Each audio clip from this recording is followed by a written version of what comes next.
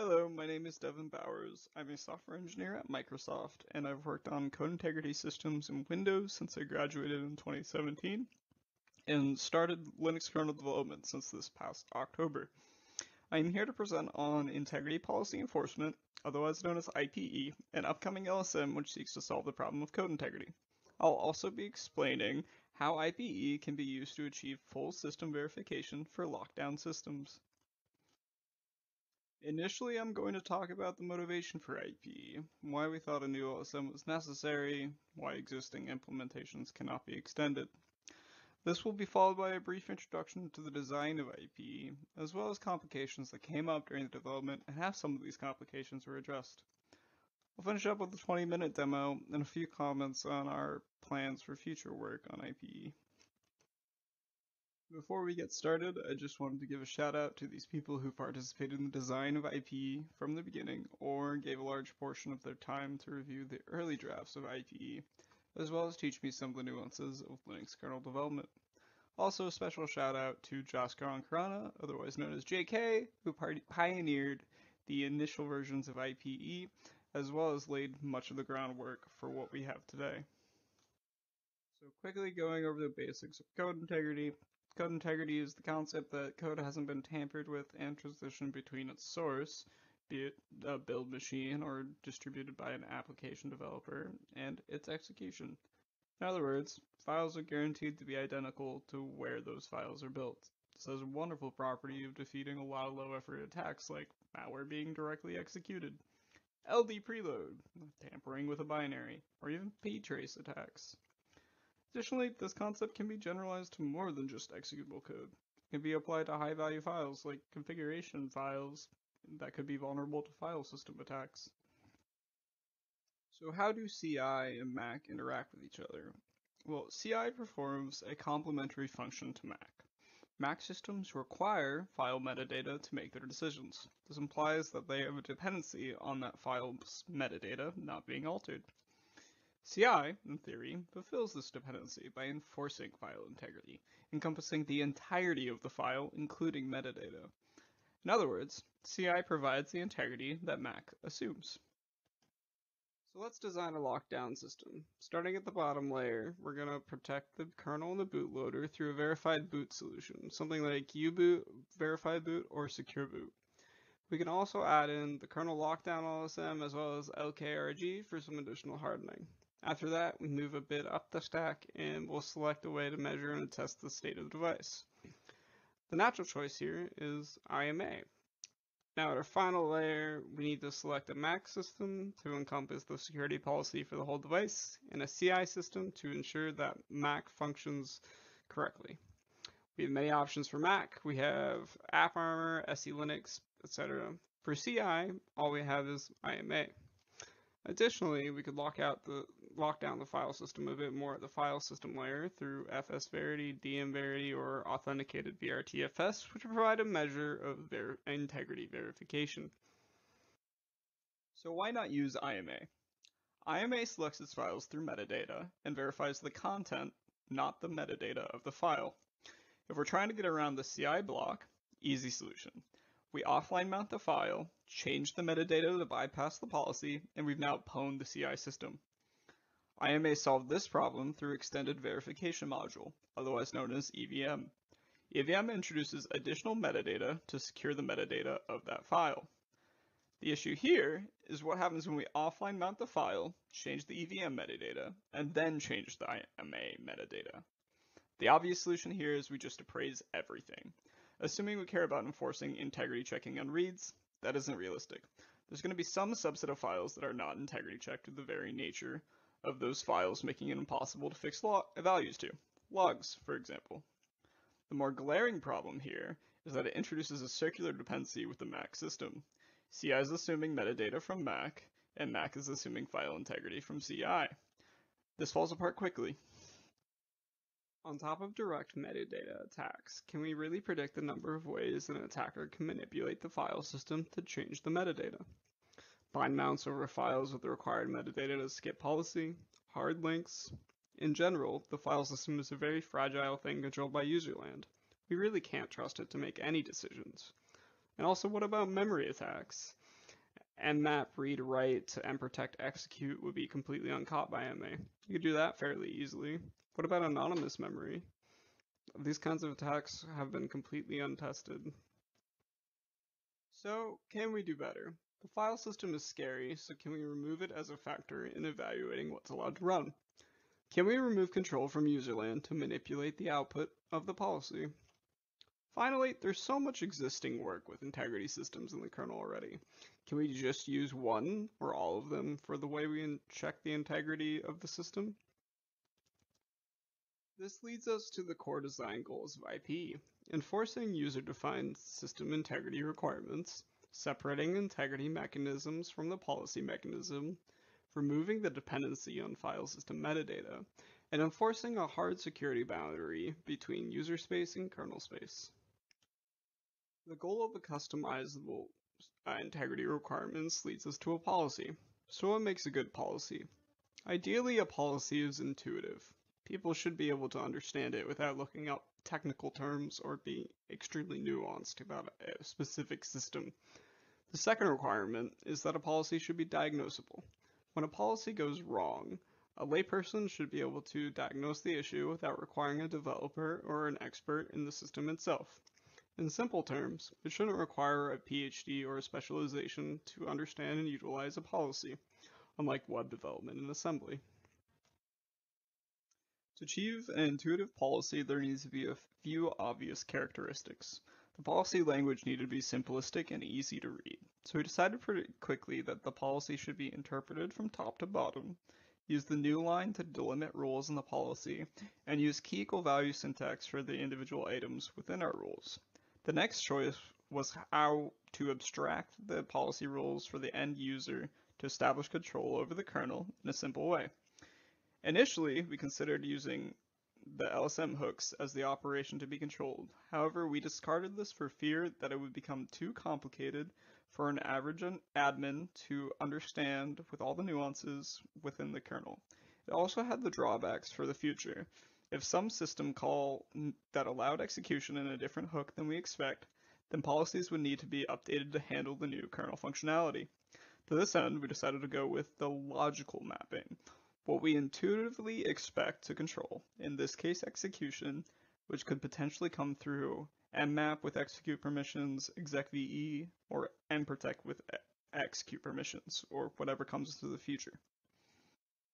The next choice for the policy was what should it do if no rules match? It's nearly impossible to write a policy so exhaustive that it covers the whole system, so this is important. We did draft for a deny by default, which was great for execution rules, as this encompasses the entire system, but the rules were confusing to author for other scenarios, like enforcing reads of verified files for specific cases. The next attempt we had was the inverse, allow by default. This was great for the verified read scenario, but it fell a bit short in the execution space. So from there, we decided to borrow a bit from PEP20. Explicit is better than implicit, and have a user-specified default based on logical mapping. This made intuitive sense based on what the policy was trying to achieve. So our next requirement, the ability to diagnose policies, we had plenty of experience to draw from. The other members of my team at Microsoft work on the Windows side of CI, and we have had plenty of problems because Windows CI policy is not diagnosable. The reason why it's not diagnosable tends to track back to the decision to use an intermediary binary format, which cut down on the parsing code in the kernel. This decision led to several things, requiring the maintenance of a serializer. The binary format could change between versions. Additionally, there is no deserializer because some of the information is stripped away. What's serialized may not match the original policy. All of this leads to the ability for people to perform self-service diagnosis of policies. So learning from our past mistakes, we chose to pursue a plain text policy, removing an intermediary format. This addresses all of the larger issues found in our study of Windows CI policy, but has a few drawbacks.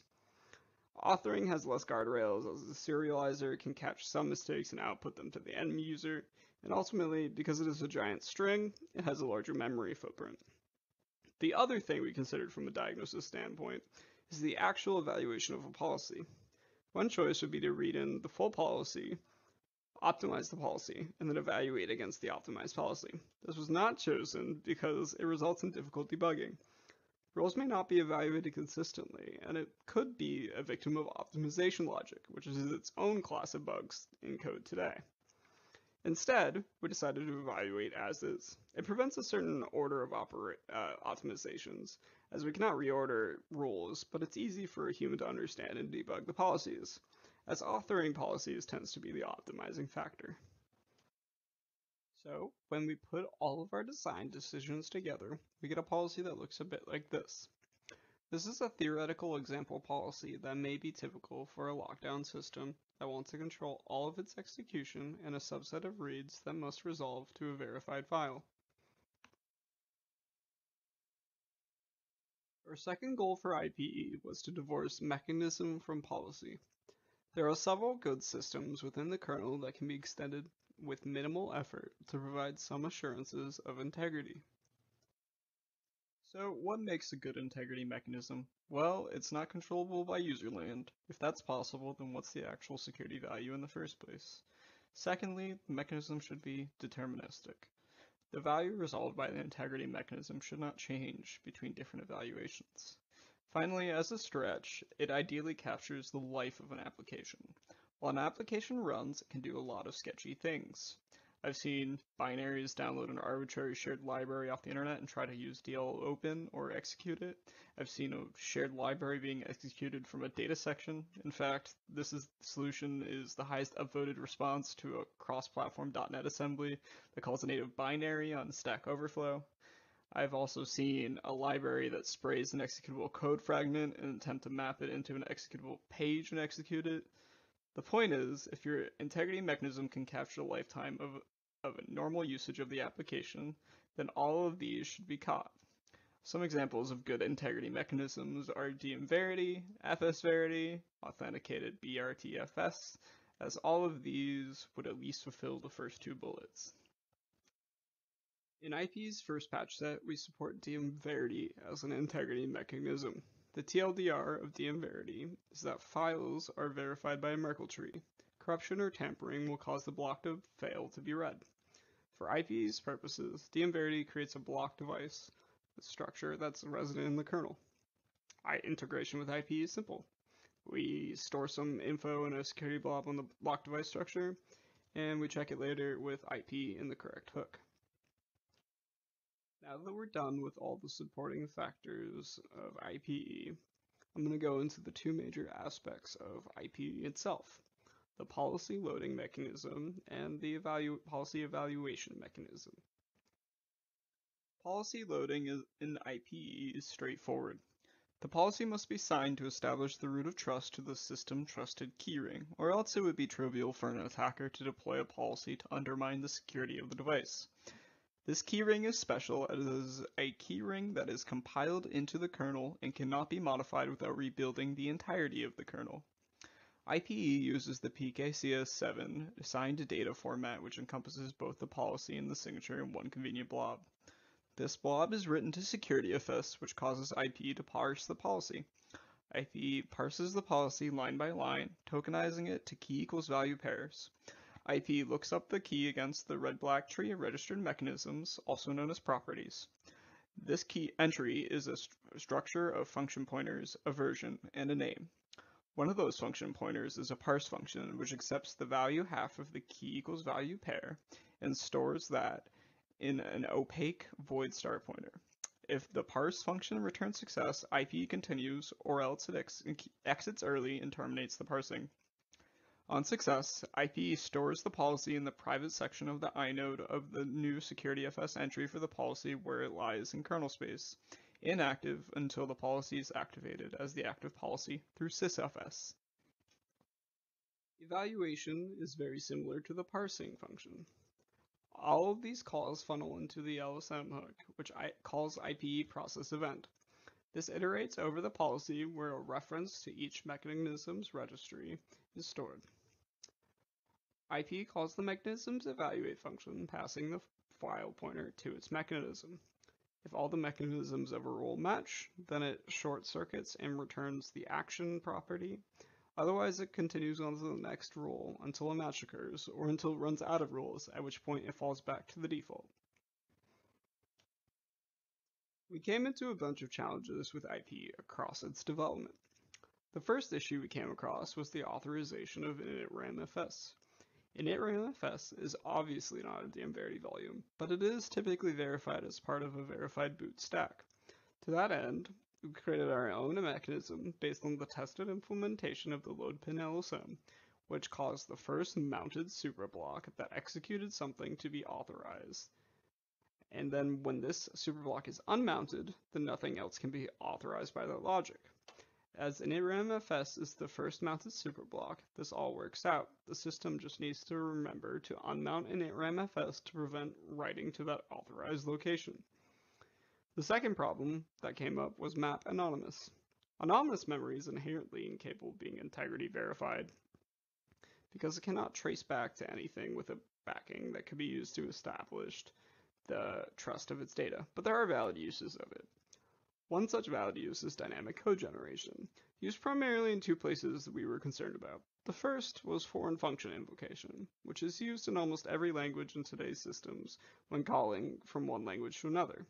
libffi accomplishes this by creating a trampoline to the destination library, which it first attempts to do by mapping the region of anonymous memory with write permissions and then filling in the trampoline and then marking it execute. If we have our Mac system with no exec-mem, this will fail because write memory can never be marked execute. Additionally, it'd fail in IP because there'd be no file backing. When that fails, libffi attempts to write an executable code fragment to the system, then mem-map the file as execute. This fails in IP as it doesn't trace back to anything verified. As cross-language calling is a pretty desirable feature to any developer, we're looking at addressing this problem through a separate series of patches to the kernel. Another point of mention is GCC closures, which require the same form of trampoline to function appropriately. Script interpreters also represent another challenge, as these files are opened with not +x, but in fact read. So they are not subject to IP's execution rule set. Fortunately, the community has already realized this issue and has started the process of creating a potential solution through omeexec.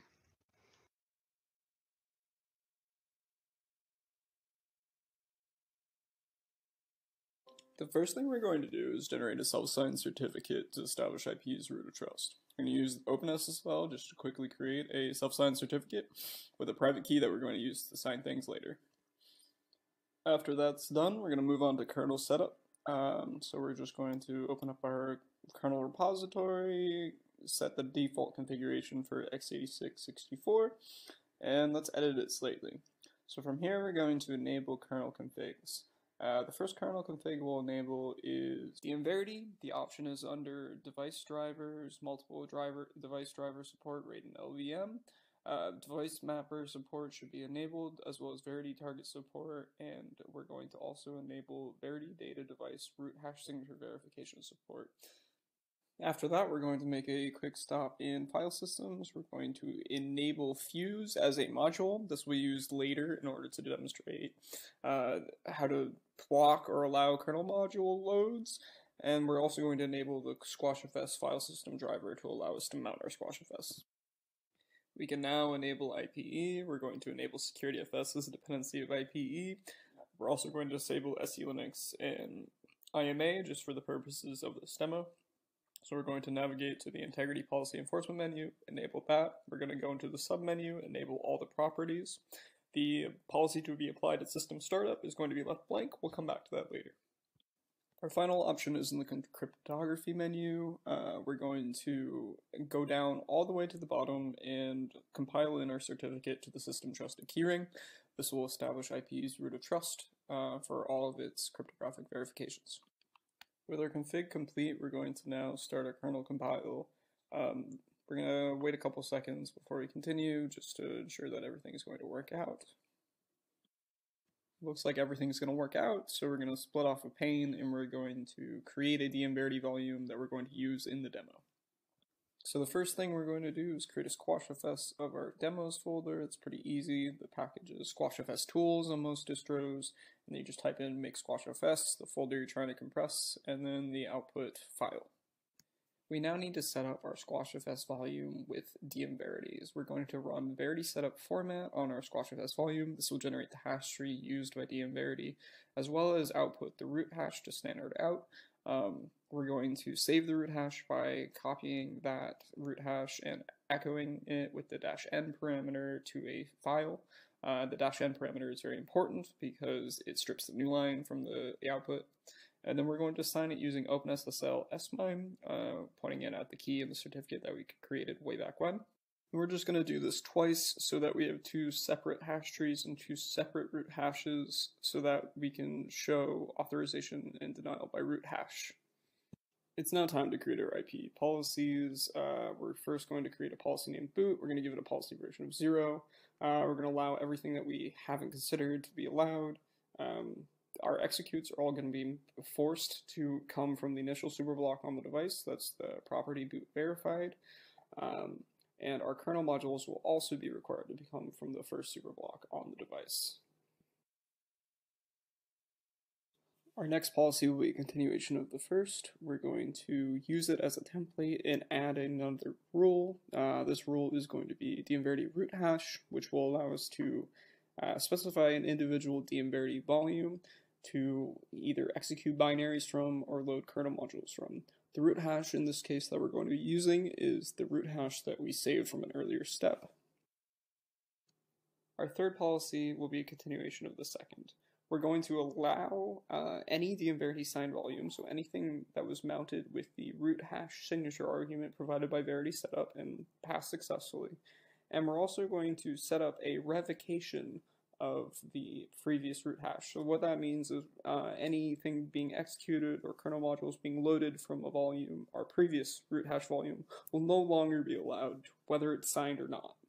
We set up this revocation by moving our root hash rule up to the top because IP properties are executed from top to bottom. And then we switch that action equals allowed action equals deny. So this deny will act as a short circuit. It will prevent evaluation of any other rules. And as a result, we will just deny execution from that volume wholesale.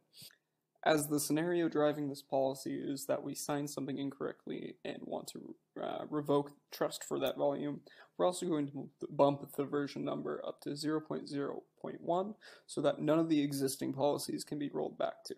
The fourth and final policy we're going to be making is very simple. It's going to be a policy comprised of two rules for our execute and two rules for our kernel module. It's going to be boot verified equals true, so anything from the initial superblock, and dmverity signature equals true. So this is any dmverity volume that has a signed root hash or mounted with a signed root hash will be allowed to execute or load kernel modules. With all of our policies written, we're now going to sign all the policies. We do this once again through OpenSSL smime. This is almost identical to the way we sign our root hashes. However, it's important to notice the inclusion of the node attach signature flag, which specifies that it is not a detached signature, it is in fact an enveloped signature. So what I'm going to do now is I'm going to mount my root file system under mount, and I'm going to copy all of our artifacts, our squashfs, our hash trees, our root hashes, our signatures, and our policies into my root file system so that we can have access to it in QEMU later. And it also looks like our kernel is done, so we can start getting ready on our demo. So as QEMU starts up, the first thing we're going to do is we're going to load all the policies into the kernel. This is done simply through writing the content to a certain file on the file system in securityfs, and then we're going to mark one of those policies as active, and then we're going to run through some binaries that show various ways that IP catches potentially unverified binary loads. So as I just said, we're going to load all of the policies into the kernel. We do this by writing the signed message into securityfs IPE new policy. And we do this 4 times just to load all the individual policies. This does not mean any of the policies are currently enforced. In fact, they are just waiting to be activated before they are enforced. In addition, when we activate or load a policy into the kernel, we have a audit record that shows the policy name, policy version, and the flat SHA-1 hash of the file that was loaded. This includes the signature and so on and so forth. Once IP policies are loaded into the kernel, they get their own node under SecurityFS IP policies and the policy name. There are 2 files inside that directory, and it is raw, which contains the original signed message that was uploaded to new policy or whatever's stored in the kernel at the current time in the case of updates, as well as content, which is the other file, which is the plaintext content of the policy in the signed message.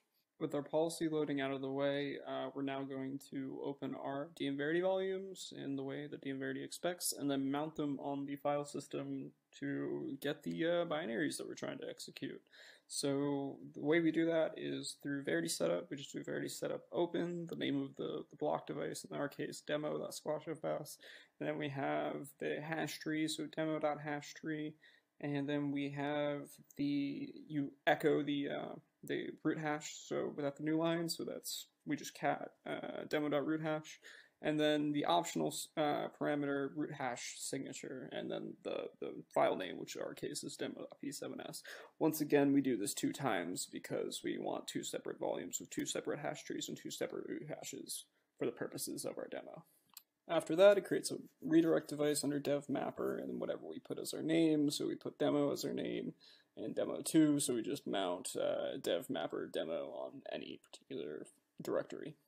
With all the test files out of the way, we're going to show the demo files that we're going to be running as part of this experiment. So the first up, we have exec.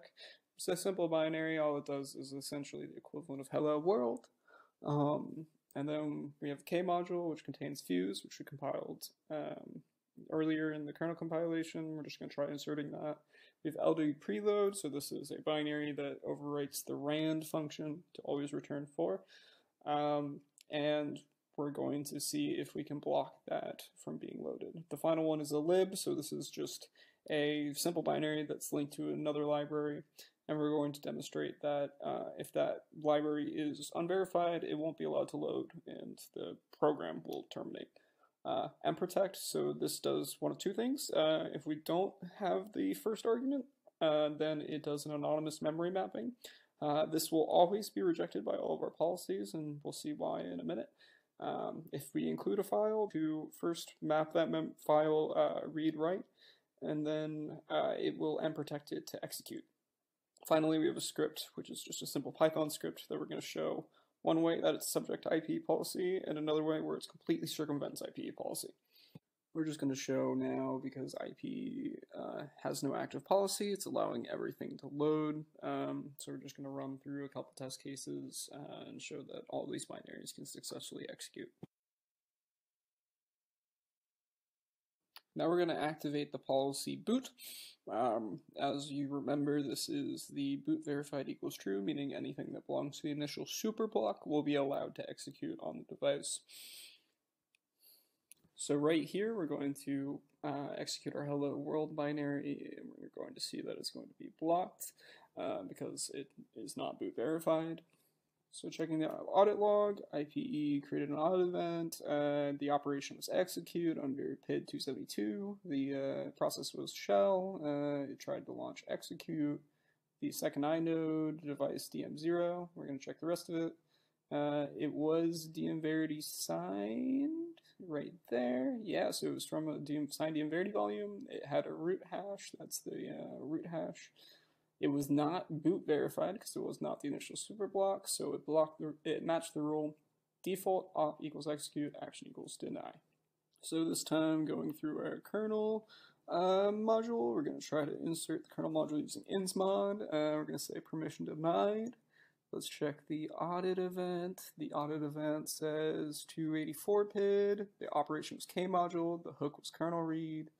The process was insmod, tried inserting fuse.ko, and as we can see, all the properties are consistent with what we had before, and the rule that matched was default operation equals K module, action equals deny. So now we're trying to do LD preload. We're gonna use the binary on the boot verified volume, run ld preload, where it's forcing the preload of share.so from the dmverity volume. And we're going to see that ld denies loading that volume. We're going to check the audit log, and we're going to see that it was execute, trying to mmap, the com was preload, and the audit block was shared.so as we expected. Everything else is consistent with our operation before. Here I am just screwing up a little bit.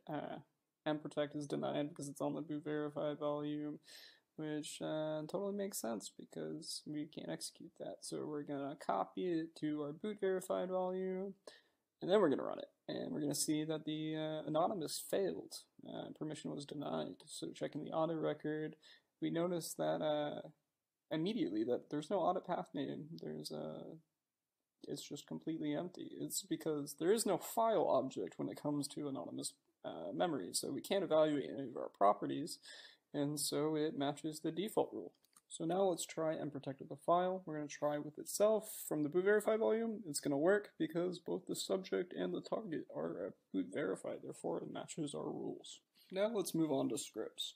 So I'm going to first try to execute the script through /, and that's going to deny. This is because the shell runs exec.ve on that script, and that subjects it to the hook that we use to check for whether something can execute. The next thing I'm going to do is I'm going to try to invoke it through the interpreter. This does not get blocked because the interpreter is verified. The interpreter opens the Python script with read permissions, not execute permissions, and there is no equivalent execute permissions for open, so it just completely executes the file. This is an obvious gap around IPE, and if you're interested in helping us close the gap, I recommend that you look at LKML for the omexec patch series, which is capable of addressing this problem. Now let's switch policies. We're going to switch to the root hash policy that we built before. So this will allow anything from a very specific dmverity volume. I believe we have mounted that under signed. And so we're just going to run through the same things. Exec's now allowed to run because it belongs to that root hash. The kernel module can be inserted. I have to remove that kernel module because we're going to use it later again. I'm going to use rmmod-f. Please don't do this in kernel, on actual kernels, because obviously it taints the kernel, as the warning says. Now we're going to ld preload with the root hash. We're going to notice that it now succeeds. We get that statistically unlikely outcome because it loaded the overridden rand function. Let's try mprotect. Mprotect anonymous memory still fails as expected because if we look at the audit event, as I am scrolling up here, we can see that it still has no file, and so no file means it can't be traced to a boot verified volume, can't be traced to a dmverity volume, so it matches the default rule. But if we mprotect the file itself, it works because that subject is dmverity verified. Scripts still work the same way. We're gonna quickly switch policies to the policy that trusts everything by signature, which is called signature. So we're gonna sysctlip active policy equals signature. Oh wait, no, I want to switch back to the root hash to demonstrate that it was just authorizing that individual root hash. So we're gonna go to sign2, which has a different root hash. We're gonna try to execute something. It's gonna be denied. We're gonna try to execute something on the original signed volume. It's gonna be allowed. We're going to check the audit events of our denial, and it's going to show that it's going to belong to sign2 exec. The root hash in it is different from what we had before. Before, I believe it started with a 7, it starts with a 5 here, so we match our default rule. Alright, so now let's activate our signature policy. Both of the volumes will be trusted with this policy, so we're going to go to signed. Let's execute something off of signed. Exec works. Signed2. Exec now works. Previously, it did not work because we were trusting one single root hash, but now we are trusting every signed root hash. Both volumes are allowed to execute and insert kernel modules with one rule. Now, for the final part of our demo, we're going to activate the signature with a revoke policy. So this is everything signed, except we explicitly deny that first DM Verity volume. So if we go to signed, we're going to execute fails, as rightfully so. If we check the audit log, we're going to see that the rule that was matched was our denial rule, and we have to go all the way to the right for this. Let's see here, and bam. The rule DM Verity root hash equals blah blah blah equals deny. So now let's try preloading something off of that revoked volume. So we're going to do preload, ld preload equals that signed shared.so, and it's going to fail.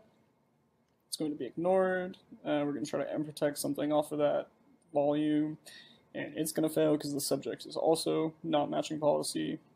If we look at the journal CTL, the audit logs, we're going to see both of them showed up, hook mmat, hook mprotect, and we're going to try to insert the kernel module. It'll fail, same reason. If we look at it, it's going to be kernel read, op equals kernel module. If we go to sign 2, we can insert fuse just fine because that's signed and it's not revoked, and we can also execute things off of sign 2.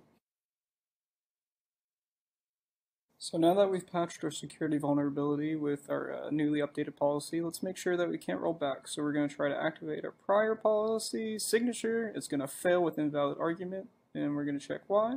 So if you remember, when we created this policy, we bumped the version to 0.0.1. But if we look at this policy version of signature, it's 0.0.0.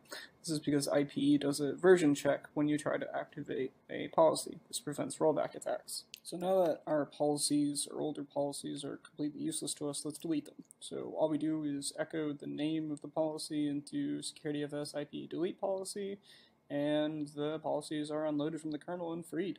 There are requirements around this. Can't be the active policy, and it can't be what's known as the boot policy, which we'll go into very shortly.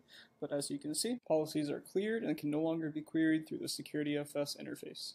Now we'll go into some of the sysctls that IPE gives. The first one is sysctl IPE.enforce. This switches IPE between permissive mode and enforced mode. This is very similar to SE Linux, where ultimately the policy is not enforced at the end evaluation. However, the audit records are still generated to allow you to test policies in a relatively unobtrusive manner to normal operation while you refine your policies. The remaining sysctls you can show by sysctl a grep IPE. It's active policy, enforce, strict parse, and success audit. The description of these can be found on IPE's documentation. So a little while ago I talked about a boot policy. A boot policy is a policy that is applied at startup, and to walk you through how to create a boot policy, we're just going to go back to our Linux kernel compilation process. We're going to go back to security, integrity policy enforcement menu, and we have that option we skipped, integrity policy to apply at system startup. That's going to be pointed to your plaintext policy you wish to apply in enforcement. In our case, we're going to do the boot policy, so we only trust the boot verified items when we bring the system up. You start the kernel compile, wait for that to complete, then start QEMU with our new command, our new kernel. And when we bring the system up, we see that active policy is now in boot, and the content of the securityfs node of our active policy matches the plaintext policy that we compiled into the kernel. For the future, we're looking at the ability to support the ability to indicate specific keys an authentication mechanism should resolve to, as opposed to, if it's valid, let it through. We also want to support integrity verification for specific file reads. We're looking at accomplishing this through an original user land passed in path to establish the intent of user space, as well as a new flag for openat2, similar to omeexec. We also want to incorporate the omeexec patch series into IPE to address the script interpreter gap indicated previously. And the final thing on our immediate list is resistance against rollback attacks. Right now, IPE has the option to compile an ideally minimal policy into the kernel to protect early user space. There exists a possible avenue of attack where, before the policy is deployed in late user space, a previously deployed insecure policy is deployed and leveraged to gain a foothold on the device. We've noticed this that has the potential to affect several policy-based security systems and are looking trying to implement a generic interface for all these systems to leverage protections from this attack.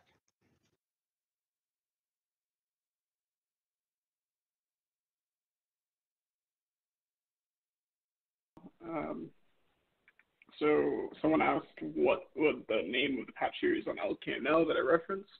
That is LMAExec. It was proposed by Mikhail Savin, and forgive me if I butcher that name. Another person asked what the upstream status is of this policy mechanism. Deven Verity signatures have been in the kernel for a while. If you meant IP in general, we're proposed. We're awaiting more review currently, and that's about it. And then someone else asked, all kernel modules have to be loaded from the first superblock, i.e. from the init This is all controlled by policy. This is because, so you can also extend your policy to allow kernel modules being loaded from Deven Verity volumes. And that's the last question I got was, do you know about the state of IMA directory appraisal? Unfortunately, I don't.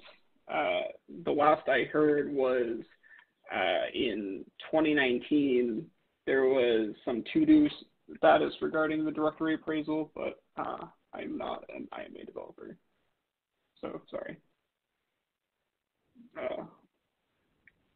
Yeah, sorry, my video is also down, so I can't, in case anybody's wondering why you're looking at a black screen. All right. Any more questions, anybody? Anyone? Okay. Well, I guess we can call it here. Thank you, everybody.